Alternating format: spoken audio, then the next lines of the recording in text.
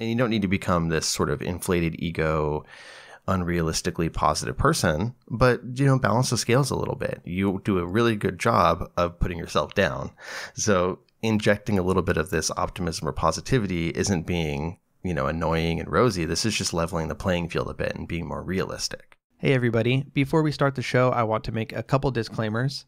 This show does cover a wide variety of topics related to mental health and life in general, and some of those could be sensitive for you. I want to simultaneously encourage you to be brave in consuming difficult content, but also respect and recognize your limitations. So please use your best judgment. I will never be offended if you need to skip a question or an episode entirely, but feel free to feel it out, check out the episode, and just see what happens. If you need to skip, that's okay, but feel free to give it a shot first. I also need to say that while I am a psychologist, I'm not your psychologist, and I'm not your therapist. This is not intended to be direct medical advice, and you should not use this as a substitute for professional help. So with those said, let's go ahead and get into the show.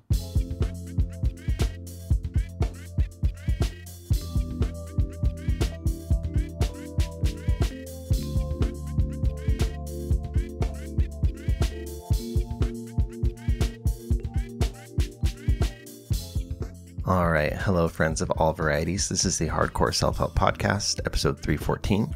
I'm your host, Dr. Robert Duff, aka Duff the Psych. I make mental health content for real people, just like you.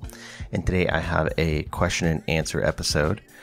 Two really good questions today. Nothing too intense or serious, but I think some stuff that a lot of you guys will relate to. So hopefully some good tips here.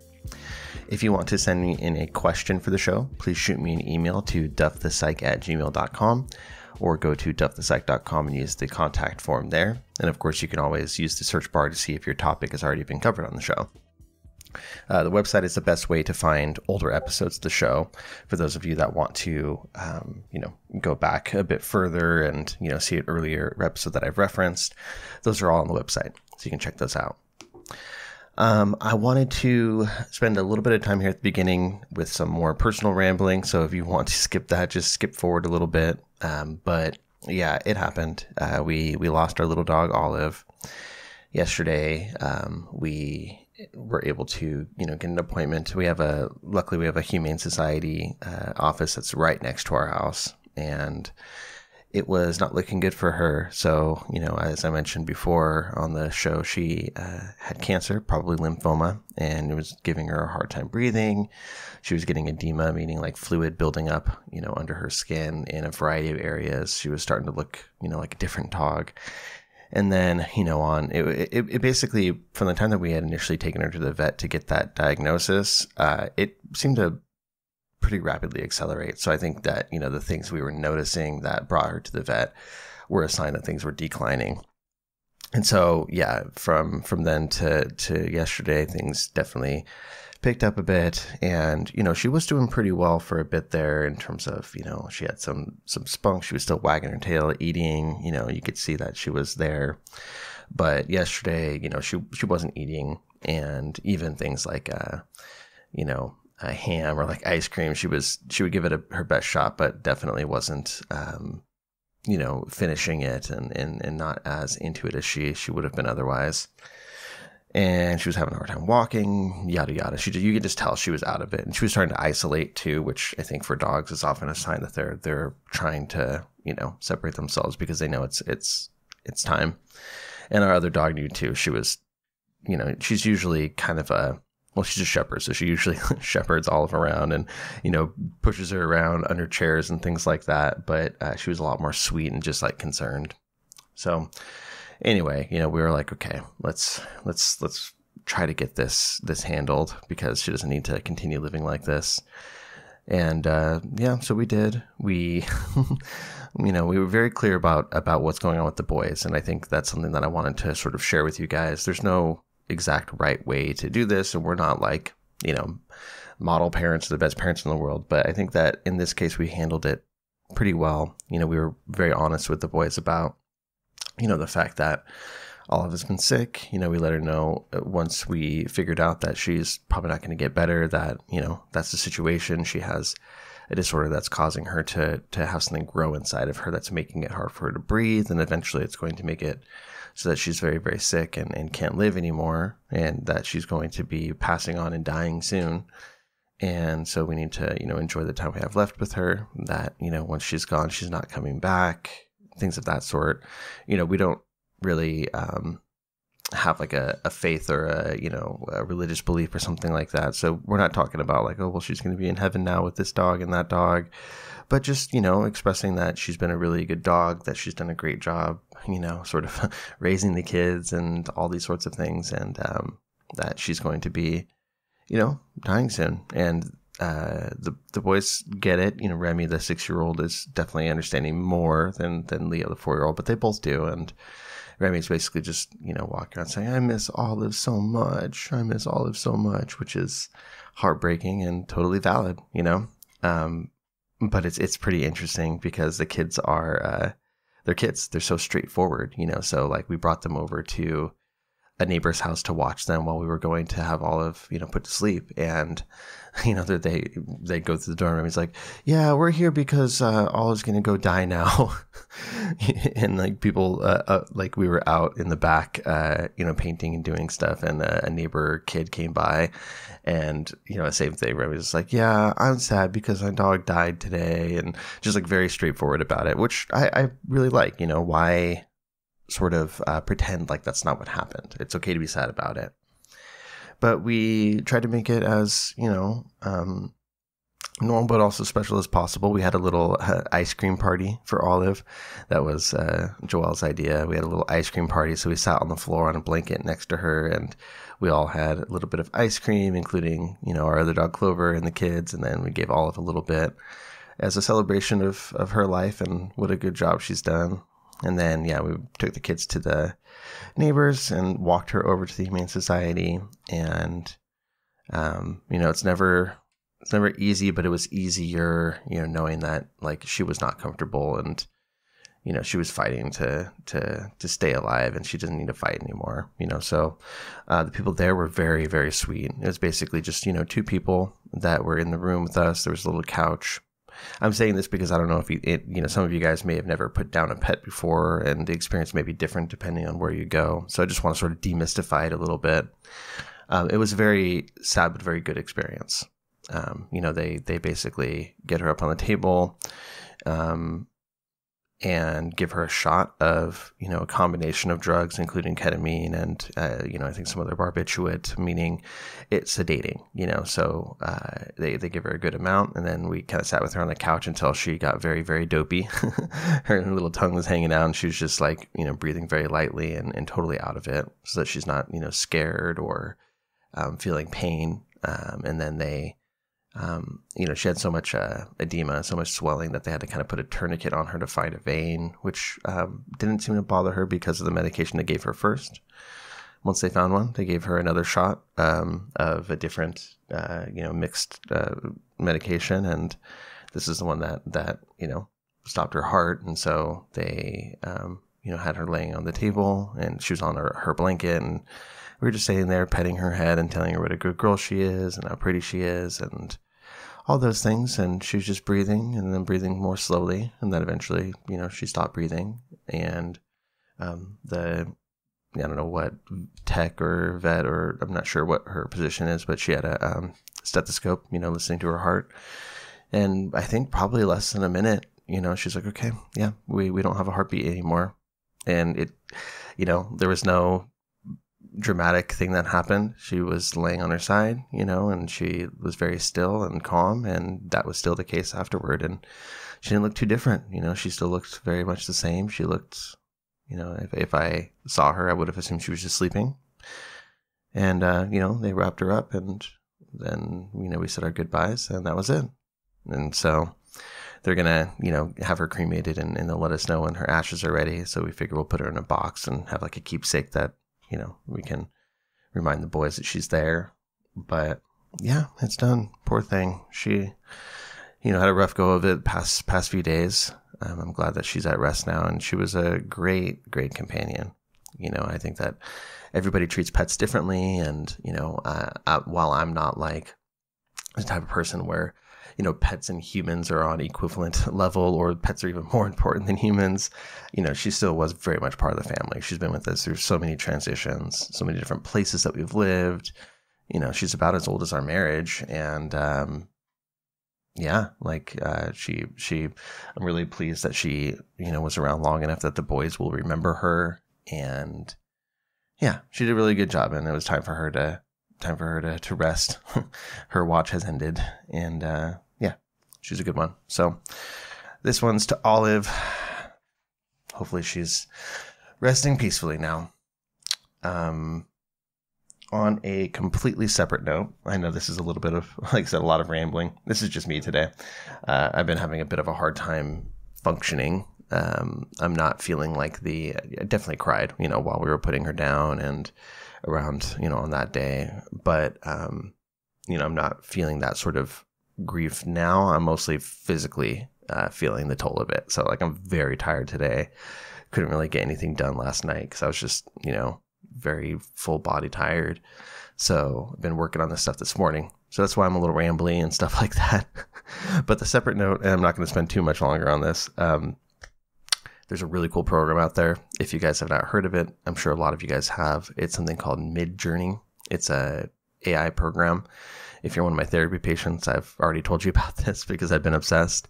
But it's a AI program that lets you create art using prompts. So if you type in the prompt of, a young boy riding on a Tyrannosaurus Rex in the jungle, it'll make art that looks like that. And the more information you feed it, the more specific it can get. Pretty amazing results. If you've never heard of it, look it up. It's called Midjourney. And if you want to see all the art that I've been creating, I've been doing a lot. I started to do Instagram for it. It's at Emotional AI Art. So check that out. Hey friends, the Hardcore Self-Help Podcast will be right back after this short message from our sponsor. Okay, this episode is brought to you by our sponsor, BetterHelp. Unfortunately, as humans, we only get one brain for our entire life. So it's our job to try to take pretty good care of it. There's a lot of things in life that we routinely perform maintenance on, even though it's something that we can replace eventually, or we're going to have many of them throughout our lives, but our brains are not that way. What we got is what we have, and it's important for us to take care of it. The way that we take care of our minds impacts how we experience our life. So it's really important to invest time and care and to keep them healthy. That could be things like getting adequate rest and taking a nice power nap during the day. That could be doing physical exercise or stimulating your brain through learning new skills, and also taking care of your mental health through therapy. So today we're going to be talking about BetterHelp online therapy. BetterHelp is online therapy that offers you video, phone, and even live chat only sessions. So if you want to see someone on camera, you can, but you don't have to. You can do it completely through text. It tends to be much more affordable than in-person therapy, and you can be matched with somebody very quickly. You can have a therapist in under 48 hours. Everybody on the platform is licensed, so this isn't self-help or something like that. This is professional therapy done remotely online. So check it out. There's a lot of great people on BetterHelp, so you can have a look there. And if you need to change, it's free and quick to do so by just asking them to get you another provider. If you'd like to check out BetterHelp, please go to betterhelp.com/Duff. And as a Hardcore Self-Help Podcast listener, you'll get 10% off your first month. betterhelp.com/Duff. All right, back to the show. All right, so first question reads, "Hi, Dr. Mr. Senior Monsieur Duff." Senor Monsieur. Thank you for all that. Yes, hi. My partner has birth onset bipolar disorder and schizoaffective disorder, as well as autism. We live in a southern U.S. state, and finding a therapist who's willing to work with her is impossible. She's seen 10 different therapists, and BetterHelp didn't work. She's recently been remembering and trying to work through a truckload of trauma from her youth while I try to be supportive. It's all we talk about.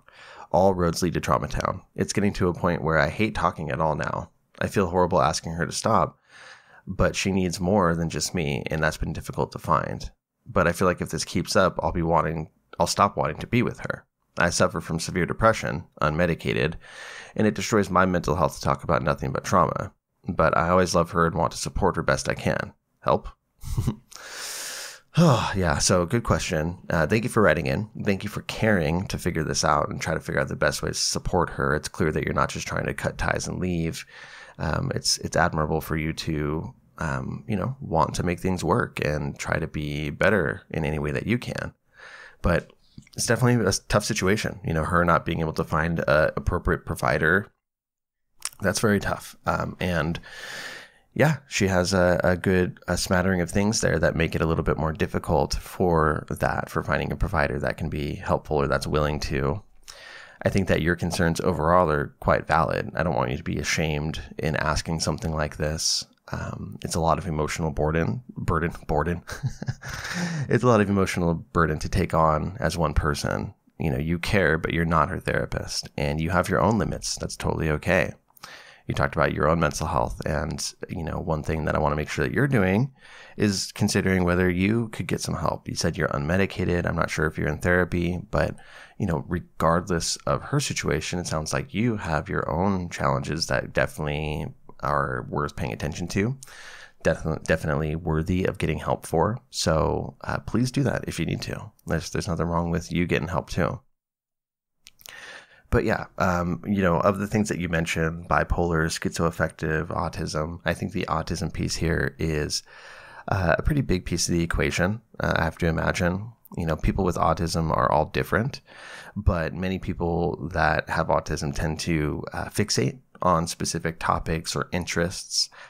Sometimes this is just in general kind of very obsessive about certain things. Sometimes it's more esoteric, like they have a very specific interest that's different from other people's, but everybody is different in that regard, even within that spectrum.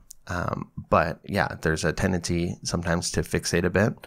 And also typically there is some amount of difficulty with, understanding the nuances and social graces of communicating with people who are neurotypical. That doesn't come naturally necessarily to them.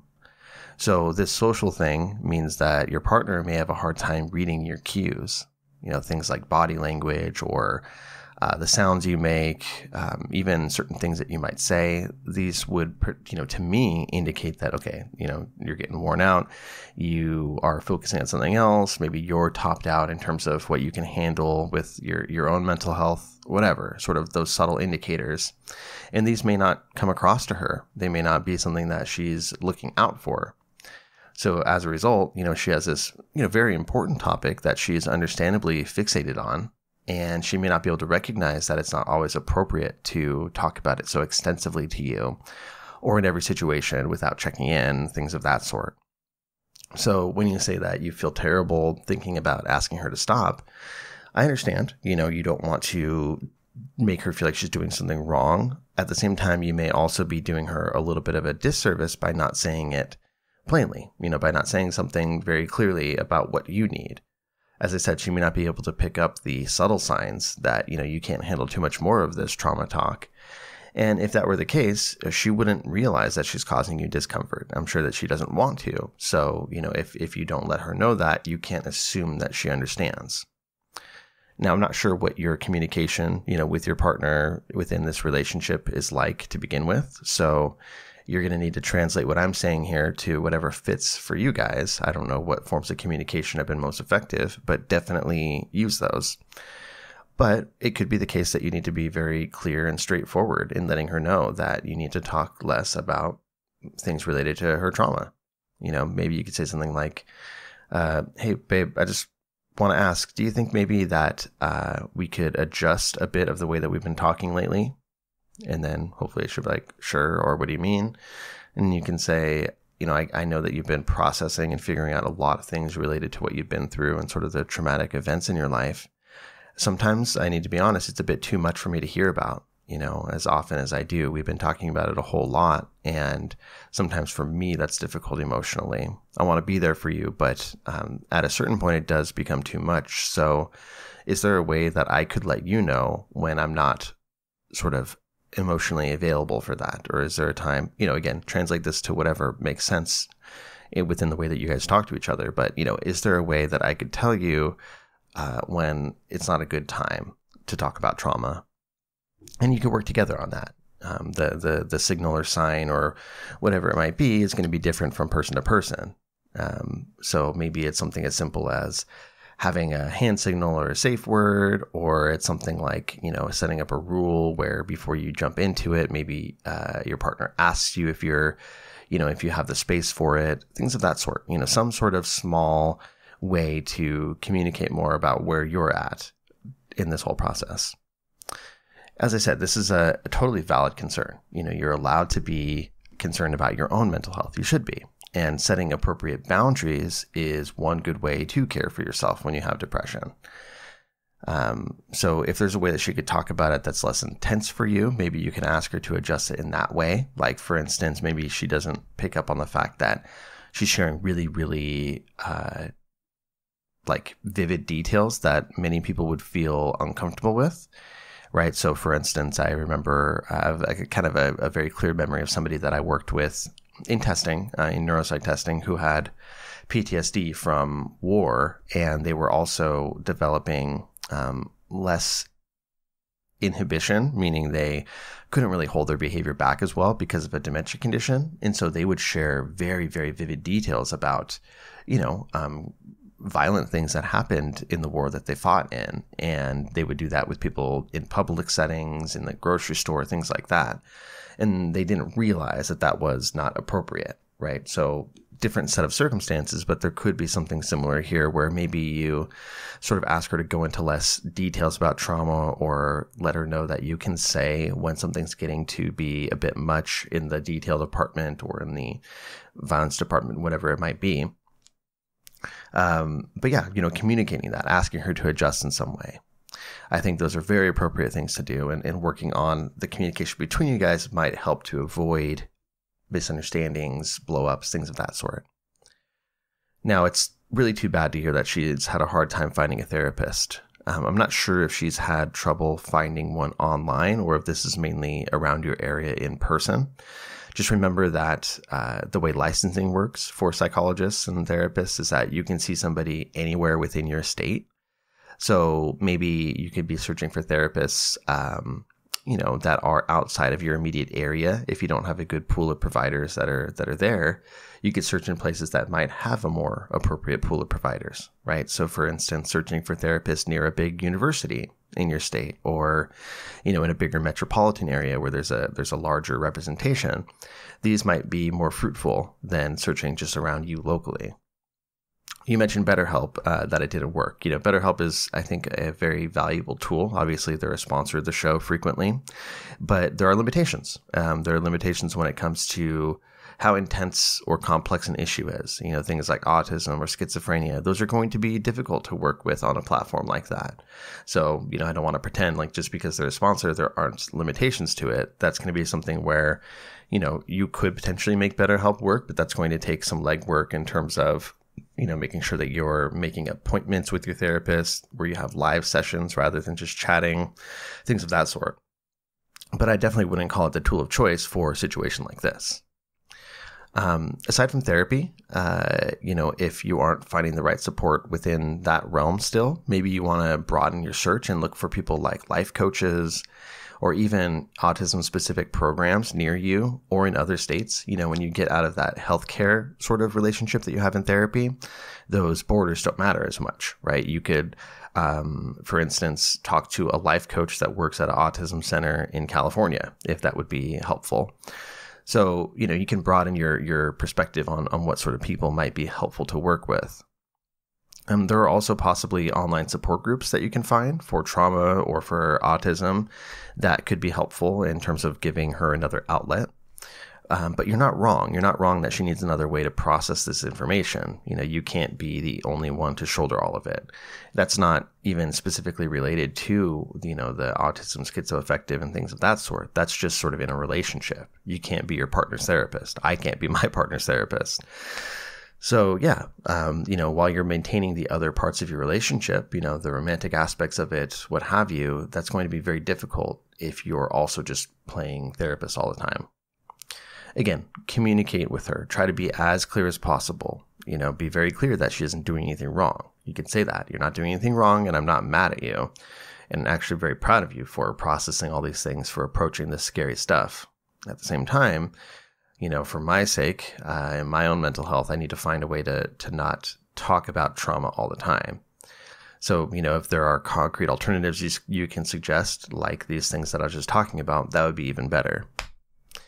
Now, it probably won't solve the entire situation from the start, this communication I'm talking about, but this is a process, and you can remind her if it continues to come up, like, hey, remember we had talked about this? I think that we still need to nudge a little further in that direction because, I'm having a bit of a hard time here. And maybe there's a good way to signal that you're not ready for trauma talk. Something like, hey, I need a break. I need a break from talking about this. Is there another way that we could process this? Maybe you could write some stuff down, or we can talk about it when I'm feeling more emotionally stable and available for you. Just sort of being as clear as possible about it. And in the end, as you mentioned, if this continues this way, it might be hard for you to remain in the relationship. That's also okay. You're allowed to not want to be in the relationship. That doesn't make you selfish or a bad person. I think asking for what you need is a good first step, but if it can't be facilitated, then perhaps this isn't the most healthy relationship for you. And there's nothing wrong with recognizing that. It's not you being judgmental or something like that. It's, you recognizing that this just isn't something that's going to be sustainable for you. And that's important. You need to take care of yourself as well. Aside from moving on from the relationship, there's also the possibility that you both need other sources of support and interaction. So if your relationship is the main focal point, if this is your primary source of interaction and social engagement and comfort, then it can be hard to cope with things like you're describing because all of your emotional eggs are sort of in one basket. But if you spread your attention more, your efforts are also elsewhere, you have other things going on in your life, then maybe it's not going to be as intense for you because that's not the only thing that's going on, right? So you don't have all of your emotional weight on this one relationship. This is just one amongst the other things in your life that make you you. But overall, I think that you're doing a good job. Neither of you are doing anything wrong here. The primary takeaway is that there's nothing wrong with your concerns, but you do probably need to do a bit of a better job at communicating clearly and adapting so that, she has the tools to try to be the best partner to you as well. And then, of course, taking care of your own mental health is another important aspect of this. So thank you for writing in. I appreciate the question and best of luck. Hey friends, the Hardcore Self-Help Podcast will be right back after this short message from our sponsor. Okay, this episode is brought to you by Organifi. Organifi is a line of organic superfood blends that offer plant-based nutrition with high-quality ingredients and less than 3 grams of sugar per serving. They sent me a few different things, and I'm a big fan of what they're making. They sent me their green juice, which is basically to help you de-stress and get set up for the day. They sent me their red juice, which I'll talk about in a second because that one's my favorite. Also, their Organifi Gold, which is basically a restful drink to take at night. And then, of course, some of their protein. I have been a big fan of the red juice. So one of the things that I'm always on the lookout for is, a supplement, a drink, what have you, that can help me have more energy during the day, but that is not caffeine. I drink plenty of caffeine already. I had a Red Bull the other day in the middle of the day. I'm like, who are you right now? But in the afternoon, I often need a bit of a boost. And so red juice has a lot of ingredients such as beets, freeze-dried berries, cordyceps, which is a medicinal mushroom with adaptogenic qualities, ginseng, reishi mushrooms, lots of different stuff in there to help you have sustainable energy without the jitters and things like that come with caffeine. It does not have a terrible taste either. One of the things with a lot of supplements is the taste isn't all that great. The red juice tastes great. It's not dissimilar from like a berry drink or even like a Kool-Aid. Definitely not nearly as sweet, but it doesn't have that harsh medicinal flavors that a lot of supplements have. Very easy. You just drop a scoop of it into some cold water, stir it up really good. I like to put ice in there as well and suck it straight down. And then you have some of that energy that you need without the crash that you get from coffee. So Organifi has a ton of products, not just the ones that I mentioned. They also have some seasonal offerings in the pumpkin spice variety that are limited supply, and those will be going quickly. But if you want to check them out, I encourage you to do so. Go check out Organifi's high-quality superfoods without breaking the bank, less than $3 a day here. Go to Organifi.com/Duff. That's Organifi, Organifi.com/Duff. And if you use the code Duff, you get 20% off your order. So that's Organifi.com/Duff. Use the code Duff for 20% off any item. All right, back to the show. All right, so on to question 2. It reads, Hi, Duff. First of all, a huge thank you. Your podcast was and continues to be a huge source of comfort in the 1.5 years since my ADHD diagnosis that has started my mental health journey for good. I've listened to every single episode since. Question, ADHD symptoms on their own are only part of the problem. The guilt and shame attached to them are overwhelming still. What can I do to overcome that? Background: I'm a female and was only diagnosed at 25 years old, despite meeting all the criteria for ADHD combined. I realized that my self-esteem is built around thinking that every symptom comes from my awful personality, laziness, and uselessness. Now, with the help of my awesome therapist, I'm rebuilding my self-image from scratch, but I still struggle with anxiety. Forgetting things or stumbling on my words creates this visceral sense of fear and guilt that I can't seem to shake. I keep struggling with bouts of depression since childhood.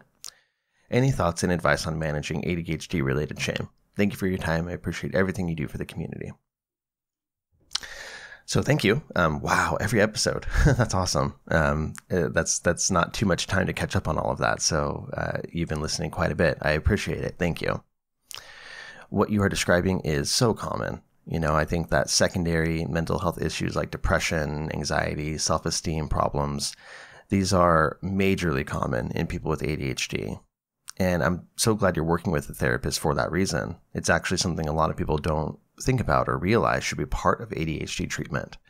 They assume that therapy for ADHD would just be all about strategies and tools and skill building, things like that, the attention component. But that's, obviously part of it.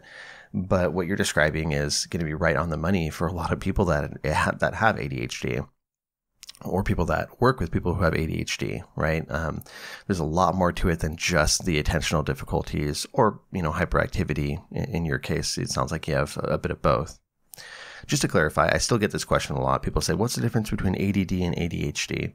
It's just old terminology. So the diagnostic sort of terminology is ADHD, so attention deficit hyperactivity disorder.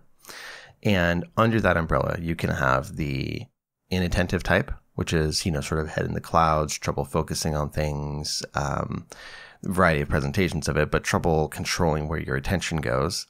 You can have the hyperactive, the hyperactive form, right? So this is acting out more as a child, a little bit more reckless, impulsive, not too much of a filter, those sorts of things. Or you can have the combined type. So inattentive type, hyperactive type, or combined type, which is where you have both. So there's not ADD versus ADHD. It's just all under that one umbrella. Anyway, to the question asker, you sound very insightful, very aware, very cognizant of your situation, which is great. I think it's really going to help you out here because you have a very good understanding of what's going on.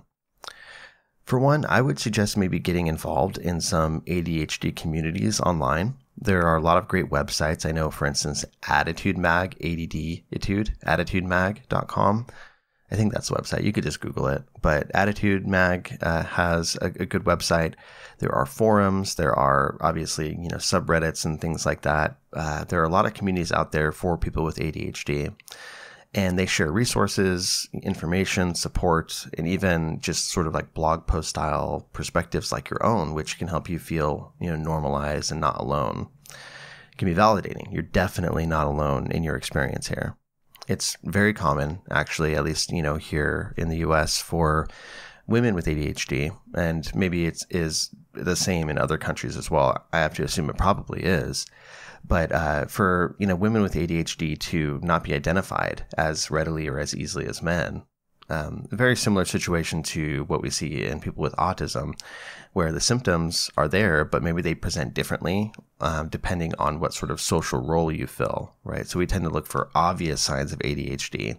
So some of the more subtle or internalized symptoms, ones that are more presented in sort of not a gendered way, because gender doesn't necessarily have the biggest thing to do with it, but sort of the role, right? The social role that you play, as I said. They can fly under the radar, these symptoms. And, especially if you're smart or able to find your way through school effectively despite, this struggle you're having, it can really be something that's not recognized for a long time and then blamed on other things. And I think that's the case for you, right? You have all these things that were not identified as a, neurodivergence, as something that's actually different about your brain, and instead just based on you as a person. So it's like, you're in trouble for this, you're in trouble for that, you're judged for this, you're judged for that. And it's you as a person, not these symptoms that you're having, because those symptoms weren't called out or recognized. So it makes a lot of sense why you would build sort of a self-concept based on these things. I think that one thing that could be a very helpful part of your journey here would be to start labeling and calling out these negative thought patterns that you talked about. So basically trying to externalize them and recognize that, they're a thought that you're having, but not necessarily the truth about you as a person. And as I said, it's understandable why you would have these things. The situation for you makes a lot of sense, but it still stands that these are things that you're thinking. These aren't necessarily truths about yourself. So for example, if you find that you are thinking that somebody thinks you're stupid, right? You're like, oh, they must think I'm so stupid because I stumbled over my words or, said something that didn't make sense. Try to catch yourself. And instead of calling yourself stupid, instead of saying, God, you're so stupid, why would you do that again? Say, okay, I am thinking that I'm stupid. I'm projecting my fears of being lazy or dumb onto other people again, right? I am not letting them tell me. I'm assuming I know what they think about me. These are all very related to my thinking traps that I write about often. So if you just go to the website and look up thinking traps, you could find resources, podcast episode, free ebook, all that sort of stuff. But, there's a lot of mind reading that probably goes on where you're just assuming that you understand what somebody feels about you or what they're thinking about you, when in reality you don't unless you talk to them about it. But yeah, call these things out. Like, I'm doing that thing again. I'm assuming again, or I'm projecting, or I'm, treating this person like they have known me forever, or whatever it is. Just say it either to yourself in your head, out loud, or later on you could write it down in your journal. Whatever it is, just call it out for what it is, what's happening. Not that this is a part of you, but what is happening, what you're thinking, what you're feeling, and all of that. You could also go further and you could investigate the evidence for these things, right? So has anybody in the present, not in the past, but has anybody in the present told you recently that you've done something dumb or embarrassing, or you're so difficult to understand, or that they don't want to be around you? Any of these things. Are there any concrete pieces of evidence that tell you you should be concerned here? Or does this all require a lot of interpretation and extrapolation? You're like, well, I talked to this person once and they didn't text me back. Doesn't necessarily mean what you think it means. It could, but do you actually have any concrete information that supports that? So doing a little bit of cognitive behavioral work here is basically what we're doing. And that can be helpful to sort of poke holes in this and realize the areas where you're just making a lot of assumptions based on your early experiences rather than what's going on right now. And remember, when you assume that you know why somebody or how somebody feels about you, you think that they are thinking something in particular about you, or how they feel, that's not really giving them the benefit of the doubt because you didn't ask them. You're essentially doing to them what you're afraid of them doing to you, right? Because you assume that they are making assumptions about you, right? And that's exactly what you're doing to them. So you're not giving them a chance. You're just assuming that they're thinking about you negatively. Of course, this is all happening in your head, so don't need to feel guilty about it. It's not like you're saying, oh, you're so mean, right? You're mostly doing this in your brain. So you're not hurting their feelings by making these assumptions, just hurting your own. And I think it can definitely impact the way that you behave and the way that you interact. It can be a little bit of a self-fulfilling prophecy, right? Because you can treat them differently because you assume they think of you a certain way. I would also encourage you to do the opposite and start to pay more attention to the good things about yourself and even document them, write them down. Keep a note in your phone and tap things in every once in a while. But things like the times you made somebody laugh, or when there was a task that was difficult to accomplish, but you found a way to do it. Friendships, relationships that you've been able to build and keep over time, the ways in which you haven't allowed yourself to be limited by your symptoms. All of those, we do a lot of mental filtering where we notice the negative stuff. But if you force yourself and you continue to practice it, you can start to notice more of the positive stuff as well. And you don't need to become this sort of inflated ego, unrealistically positive person, but, balance the scales a little bit. You do a really good job of putting yourself down. So injecting a little bit of this optimism or positivity isn't being, annoying and rosy. This is just leveling the playing field a bit and being more realistic. Obviously the reasons that you started therapy are painful to you and you've had a hard time with, but how cool is it that you're handling this? I think that you as a person, regardless of the ADHD or the depression, anxiety symptoms, you're doing more personal work than many people will ever have the will to do. And I think that's super cool. It's super admirable. And I think overall that makes you a much more interesting person. Even, if there was no reason for it and you were just doing all this self-exploration because you thought it was cool, definitely. I think that makes you a very interesting person. There's a lot of power, though, in this. There's a lot of power in you recognizing what's going on and trying to not let it limit your life. I think there's also power in owning your diagnosis, if that's something that you want to do, right? But if this is something that you are taking back your power from and not trying to limit you, that's awesome. And you don't have to feel ashamed about that. You can own it, wear it on your chest. This is probably something that gives you some quirks. You're different from people who don't have ADHD, and that's not always a bad thing. There are definitely some positives to that and just some quirks that are interesting and different. I think that life would be extremely boring if everybody interacted the same way socially. So having a little bit of flavor isn't always a bad thing. But you can call it out. This is a part of you. And so when the ADHD symptoms are sort of rearing their head in a social situation, you can, basically combat that visceral fear and guilt that you talked about by just being a little humorous about it, right? If you stumble on your words or forget something, you could always make a joke like, all right, ADHD brain is out to play today. Brain is in overdrive. You could say, thank you for being my friend because I drive myself crazy. How do you do it? Whatever, you don't have to put yourself down. And obviously we're talking about whatever's appropriate for your personality and the relationship with the person that we're talking about. But yeah, there's nothing wrong with calling it out. You don't need to justify your existence. You're not doing anything wrong here, but you're allowed to be casual about it. This is part of who you are. It's something that sometimes gets in the way. It's something that makes, you uniquely suited for certain things. And sometimes it might create funny situations for you. So there's nothing wrong with owning that. The thing we want to watch out for is avoiding social situations because you assume that you're going to make a fool of yourself or that you're going to be embarrassed or any of these things, right? And as I mentioned, you can have self-fulfilling prophecies here.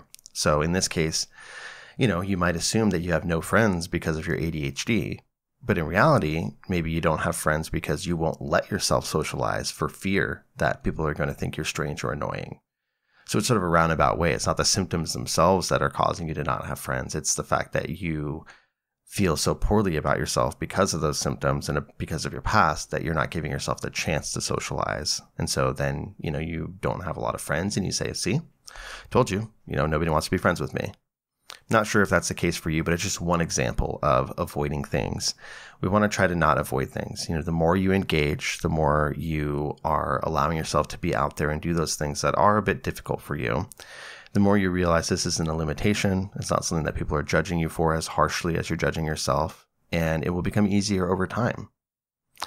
And on the time part, I just want to say for the last thing that you're going to have some patience. You're doing a lot of deep work here. You're dismantling a lot of beliefs about yourself and things that have very, understandable origins, but they're deep-seated, and that can take some time.